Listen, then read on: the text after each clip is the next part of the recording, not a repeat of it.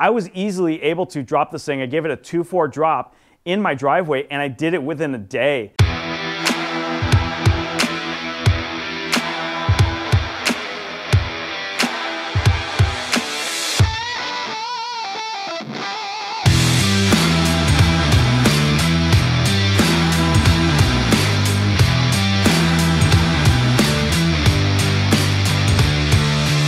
Well, hello everyone, Kevin here, and thanks for watching this video in our bottom line series where we focus on everything about custom lowered trucks.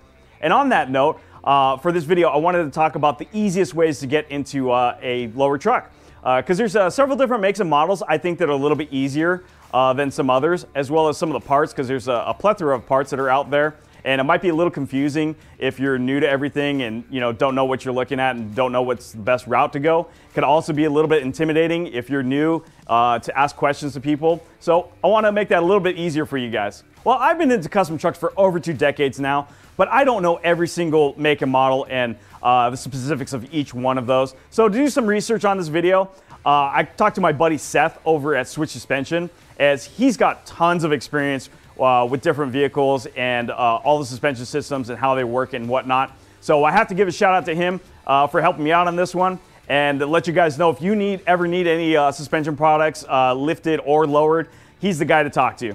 All right, well, digging into all of this, I want to start off by saying that I'm going to focus mostly on half-ton pickup trucks, as if you're looking at a cheap, easy way to get into trucks, those are the most plentiful. There'll be cheaper prices and everything. So that's going to be where my focus is. When you start getting into the heavy-duty trucks, the trucks actually cost a little bit more. Maybe if you already have one, it might be pretty easy. But if you're looking to get into everything and you don't, you're starting from scratch, you don't have a truck yourself, I would look into the half-ton pickups. And domestic, to be specific, just because they're more common and there's more parts and everything.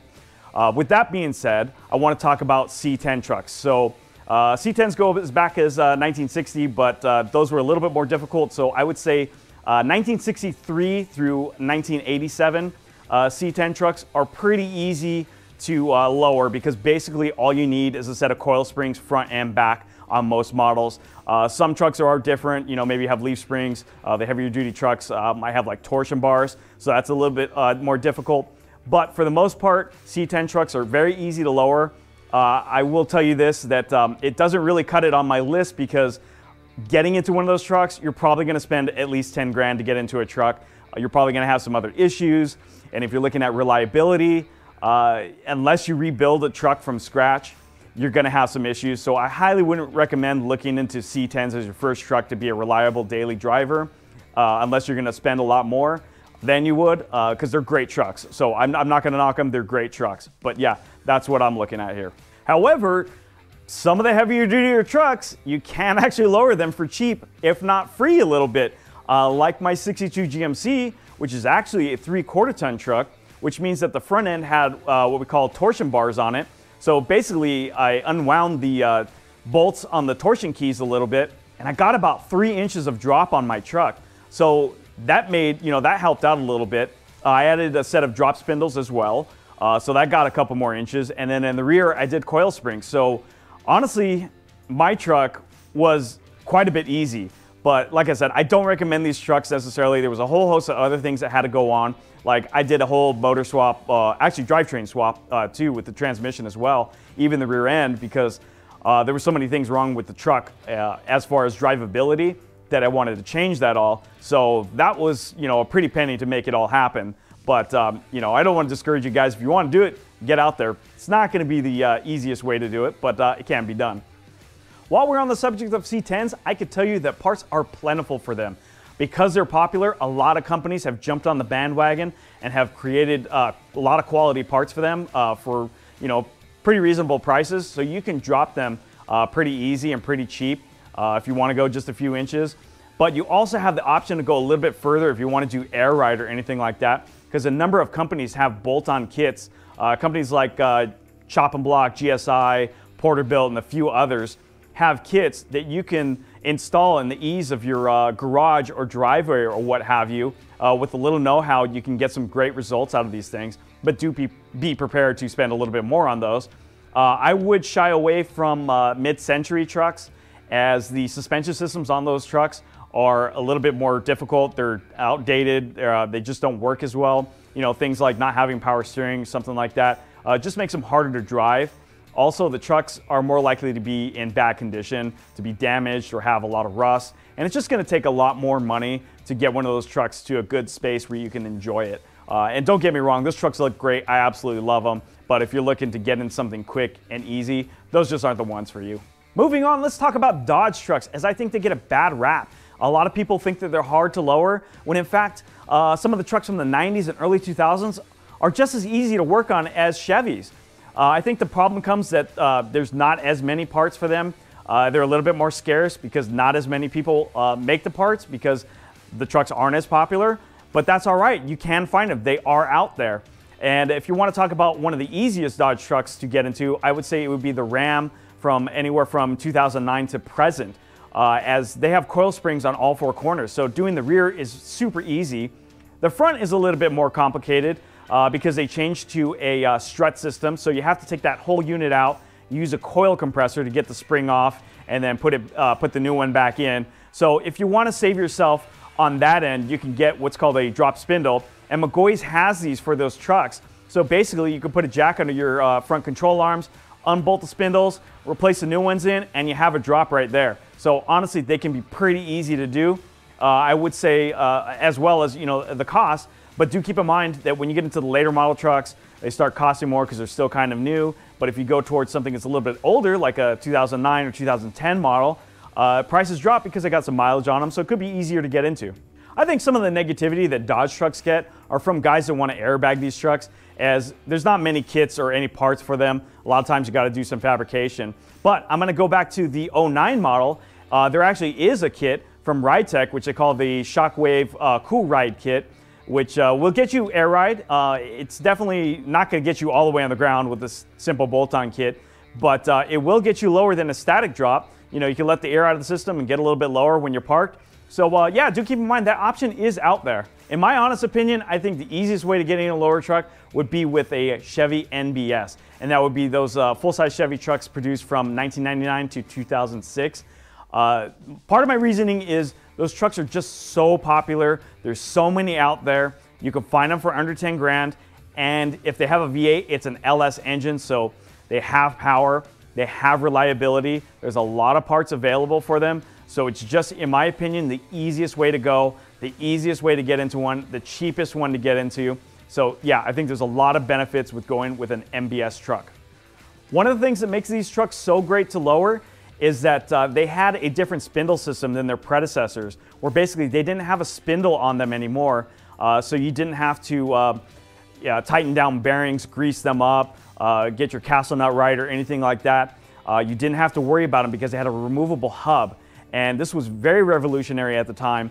And one of the companies that was the first at making a drop spindle for these trucks was McGaughy's, which I think is pretty much the best way to go if you're looking at ease of installation, ride quality as well, because with a spindle, if you don't go any lower than that, let's say you want a 2-inch drop, or I think it might be a 2.5-inch drop, don't quote me exactly on that, but if you want to go a little bit moderate on the front, you can keep the stock springs so you get that factory ride with a little bit of a drop. Now do keep in mind that spindles are a little bit more costly, you know, a few $100 more than going with springs. So yeah, you're going to have you know, more cost, but you're going to have a little bit better ride. But you can also combine them with springs as well and get go even lower with them. One of the things that makes these trucks so easy to work on is the alignment adjustments on the front end. You can easily set the camber and toe angles. You can eyeball them enough so that you can get to an alignment shop and prevent any excess or uneven tire wear. That's very important. I could tell you I had a 07 Classic Silverado, which is the same body style, just carried over into 07. And I was easily able to drop this thing. I gave it a 2.4 drop in my driveway, and I did it within a day. It wasn't that difficult at all. I think the only issue I had is because my truck was a crew cab, so I had to drop the gas tank in order to change the leaf springs in the back. But really, it wasn't that bad, and I was easily able to get the results that I wanted. If you end up getting into one of these trucks and you drop it a few inches and find out that it's just not enough for you, there are other options out there. You can even get a coilover system from Ride Tech, so you can go quite a bit further down with them, and also get a performance-minded suspension system that you can tune, that can ride a little bit better too as well while it's dropped. And if you want to go even further, you can actually lay the frame on these trucks with KP Components front and rear kits. Now do keep in mind that you will have to cut the frame in the back, you will have to cut your bed floor out, but you can get these results. And parts options like this is just a number of reasons why these trucks are just so great and so easy to get into. When it comes to Chevy trucks that are newer than NBS, I can tell you they're not that much more complicated. Though in 2007, they switched over to a front strut system, just like the Rams. So they are a little bit more complicated. You do have to contend with that when you're lowering them. Though for the sake of this list, those trucks, because they're a little bit newer, they're going to be more expensive, so they're not as easy to get into. And that's why I think MBS is in that sweet spot. Now, a lot of you out there are probably wondering about OBS Chevy trucks, as they are plentiful and there are a lot of them that are dropped. But I can tell you from experience, they're a little bit harder than MBS trucks. Those OBS Chevys have the spindle up front, so you do have to worry about the bearings and packing those in when you put the brakes and the hub on. So it's a little bit more complicated when working with that. Also, the alignments are more difficult. I remember when we did my dad's 93 GMC, we went to the alignment shop and they told us that the negative camber was about 1.5 degrees and the spec was 1 degree. And in order to change it, they were gonna have to chisel out some parts, put some shims in, re-weld everything back together, and it just seemed like a lot of work to get a 0.5 degree. When negative camber is actually good for drivability and cornering, though it will give you some uneven tire wear. But we kind of figured if we rotate the tires enough or pretty often, we won't really see that, and we never really did. But do keep in mind with these trucks, that front end alignment, so if you do a dramatic drop like that, they are harder to work on when we're talking about that front end. So yeah, MBS is a better choice overall. Well, if you're dead set on getting an OBS Chevy, all the power to you. Just keep in mind, they're a little more pricier. The trucks are like 10 grand and above right now, so yeah, they cost a little bit more. There are plenty of parts for them. I can tell you that. It's easy to lower them. The parts are actually, to lower them, are actually cheap. You know, if you're doing a simple drop on them, so it's not that bad. Just like I said, a little bit more complicated. And there are options as well. So just like the MBS, if you want to go with a coilover system, QA1 has a really good system that's got a lot of adjustment out of it. You get some great results out of that. And if you want to go all the way down, just like MBS, there's also air ride kits from KP Components as well. If by any chance you're confused on what an OBS truck is or want to know more about them, we did a video previous to this one where we talk about Fords versus Chevys, all the different versions of them, as well as you know, some of the nuances about them, as well as the marketplace for them. So if you want to learn more about them, check out the link in the description below. With that being said, let's dive into Ford trucks, as they really are the tough ones to lower. Now, going back from 65 to 79, these trucks had a twin I-beam front suspension system, and that goes into F-150s all the way up to 1996. And they're really hard to work on. If you go cheap and swap out springs on them and you go to get an alignment, basically what they do is they heat up the I-beams so they can manipulate them so you can get the alignment right, which just is, it just doesn't sound right to me to do. If you do spend a little more money, DGM does have what they call their dream beams, which you can use that have that corrected in them. So it's easier to get an alignment. But there's just a lot of things going on. These trucks were designed to go more off-road, to handle rough road. And yeah, that's where that suspension system was designed for. So they don't take well to lowering, and it's just another reason why a lot of people don't look towards those trucks to lower them, because of those obstacles. So after shooting this video, I remembered a few solutions for F100s that were a bit economical. For 53 to 56 F100s, it was common practice to use a 1976 to 1980 Plymouth Volare front end. So basically you'd find that car in a junkyard, take the front end, swap it on your truck, and you have some better drivability to it. The problem I see here is that car is a bit of an oddball these days, so finding one in the junkyard could be pretty tough. If you do, it's probably pretty cheap to do it, but overall I don't think it's a good solution. For 67 to 72 F100s, it's very common to use a 2003 to 2009 Ford Crown Victoria front end. And basically you unbolt that, you bolt it right up to your F100, and you've some power steering, you got disc brakes. I think you have a strut system on there as well, so very modern stuff. A couple problems here is that it's straightforward. There's a little finessing you have to do, And yeah, it's not like buying a kit where you get an instruction set or anything like that. The other problem is that I hear is the track width is a little wide for these trucks, so your wheel options isn't really there. So yeah, not really the greatest of solutions. Well, if you're dead set on getting an F100 and price isn't as much of an issue, I would look into QA1, as they got a complete coilover suspension system that will get you where you want to be. You can get low, you can have good ride quality and have some performance. So yeah, definitely check them out if that's the direction you're going to go. Now, I will tell you that the 97 to 2003 rounded out F-150s are relatively easy to do. They're not as bad, but if you look at it, the span is a little bit shorter. Also, those trucks are a little bit dated. They're harder to come by, so if you have any problems with replacement parts or anything like that, it's going to be tougher. So I don't recommend those trucks for the sake of simplicity or, you know, reliability. Even though if you have a good one, yeah, okay, I'm not going to knock on them, but it's just not going to be as easy as the MBS Chevy, I think, is the winner overall. As far as other models of F-150s that you can lower, I can tell you that the 04 and present trucks are a bit easier to work on. They do have a strut system on them, and I found that DJM does have a kit for the 04 to 17 trucks where they have control arms that you can easily replace, and you don't have to swap out the springs. Or if you do go a little bit further, you can replace the springs if you want, depending on how low you want to go. But yeah, DJM has it pretty much solved. Like I said, I think MBS Chevy trucks are the easiest way to get into the lower truck scene. They're cheaper, there's more of them, there's a lot of parts available for them, and they're pretty reliable. So I just think they're the best option out there right now. If you guys don't like that truck and you're wanting to do something else that's cheap and easy, please do your research so you make sure you don't waste any time or money on getting into things if that's the direction you're going.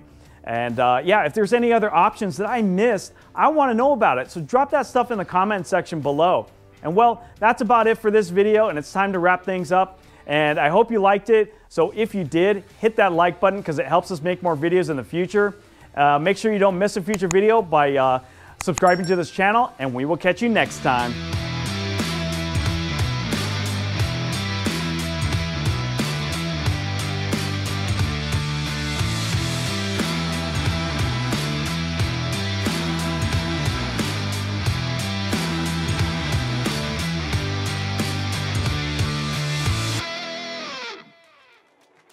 Thanks for watching Driving Line. If you guys like this video, consider subscribing to our channel so you'll never miss any of the content we create here. Whether you're into trucks, Jeeps, imports, domestic vehicles, or anything in between, we are here to fuel your passion. So hit that subscribe button and we'll see you guys next time.